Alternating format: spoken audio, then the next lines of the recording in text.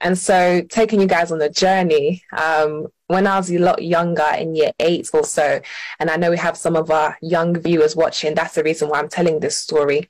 When I was in year 8 or so, we were stationed in our first district in Harlow, and it's a predominantly white area. I mentioned that for a reason. So a lot of the boys will be telling the girls, oh, you look nice, you look nice. And I'm just sitting there like, so, like, what about me? And so a lot of the boys will be telling the girls, oh, you're nice, you're this, you're that. And I remember one time in PE, the girls would look at me and be like, oh, Marie, why does your body do that? And I felt so low. I felt so like ugly, like this is not it. And sometimes when you allow your definition of beauty to be determined by the people you see around you, you will always try to measure up to them. So I was trying to measure up to the girls I saw in my school, like, hey, they have long straight hair, they have this, they have that, so let me also do that so that I can also hear that I'm beautiful. Because if the boys see them and say they're beautiful, then I should also follow that kind of, I guess, example and do what they're doing. So then we get transferred to Croydon. Now, Croydon is the complete different. Croydon is a predominantly black area. And so going from a place where I felt like, like this is peak, I'm not even nice, like it's as well. And then coming to Croydon, I was the new girl. And I remember, first of all, nobody minded me. Nobody looked at me twice. I said, it as well. And one day I was doing athletics training, and then I came to school the next day, and this boy, he trained in the same athletics club as me, and we were sitting in form, and then he goes, Marie, yeah, she has a body. Everyone was doing, and I was like, waiting is body, I don't know again. So when they said that, it was as though I had now become visible. Prior to that, nobody looked me, nobody mind me. And so for some of the girls watching, it may be that people only call you beautiful because of how your body looks. And I think that is so dangerous, because your body is not completely who you are. Your body does not define who you are. And it's to the point that I sometimes see people post pictures online and they'll just blur out their face and it's just their body. And I'm like, you are more than your body, Do you not know how precious and valuable you are to God, that he gave you his only son, that you're just seeing your beauty only in your body? And so that was me. That's how I saw my beauty. It was in my body, because prior to that, nobody complimented me. Nobody said anything to me. But now it's like, when you're getting that kind of compliments from people, you attach it to whatever it is that they compliment you about. And so now you think, okay, if it's my body, then it's my body that is beautiful. It's not me as an individual. And so I found myself, whenever I'd go on Boohoo, I saw me on Boohoo.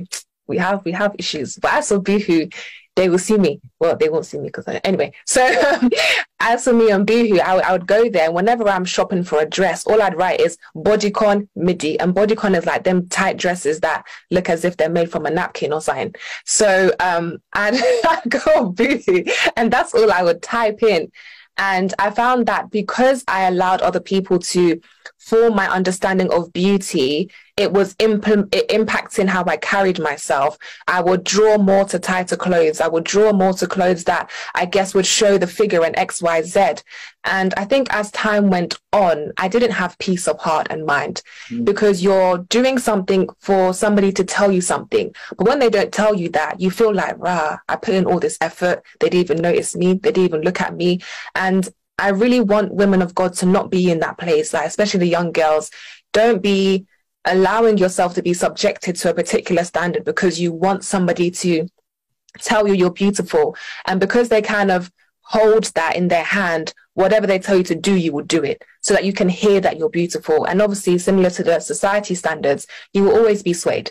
And so I think there was a time where my friend and I decided that, we're going to do a modesty fashion line. But it never happened in hindsight. But I believe that God was using that as a tool to really transform my heart. And, talking about modesty, you can't talk about beauty without talking about modesty. And I know people are already tensing up like, oh my gosh, you mentioned modesty. But, modesty to me is also part of being beautiful outwardly. And as I mentioned already, it starts on the inside. And so as we were doing that clothing line, I allowed myself to be opened up to learn about modesty, open up to learn about beauty in the word. And so as I did my research, I watched videos. I remember Vincent and Nancy, they did a series called Nancy Meets. And there was a girl on there called Nash Amber. She was the founder of Set Apart Style, which is like a modest clothing line, not a clothing line, but like a modest kind of platform. And she did a lot of videos about how modesty starts in the heart, and how it's a thing where you're trying to honor God with your body, honor God with how you carry yourself. And so as I watched more and more videos, I found that my understanding about beauty was changing.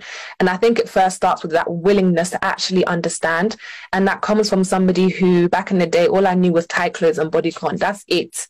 But, you know, when you allow God to transform your understanding and your thinking, you will see that, I'm actually more than these things that people tell me, and that God has already called me fearfully and wonderfully made.